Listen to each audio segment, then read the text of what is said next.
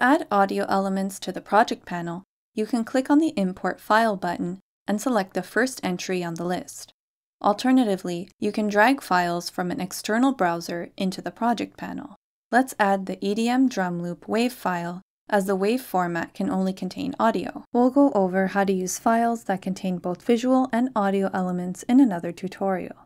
Simply drag it into the audio mix to create a new layer that references this audio source. Now let's add a graphic element to the visual stack by adding a circle generator. Both elements are indexed as 001 because they're part of two separate stacks, one for visual elements and one for audio elements.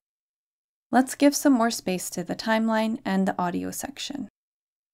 Unfolding this audio layer will give you access to various parameters, including the waveform parameter. If you expand this section, you can see the audio signal.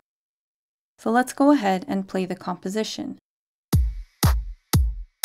In addition to hearing the audio track, you'll see a peak meter on the right side of the viewer. You can show it or hide it by clicking on the button at the top right of the viewer. During playback, you'll see the audio level change in the peak meter, and sometimes yellow blocks might appear at the top. These yellow blocks indicate that the sound saturation is above the allowed maximum level, so sometimes the sound level of the original file exceeds this maximum.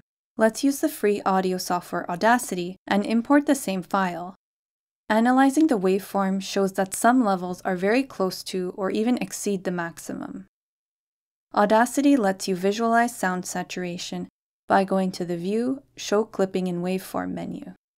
The red bar on the fourth beat indicates that the maximum level has been exceeded. In Autograph, these overloads as well as reaching the maximum level are represented by a yellow square displayed here on the left channel.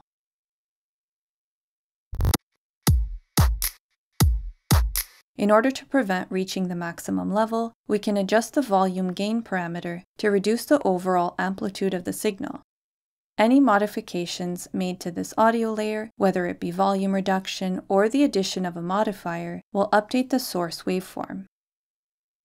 In this video, we went over how to add an audio source to an audio mix, display its waveform, and reduce its amplitude using the volume gain parameter.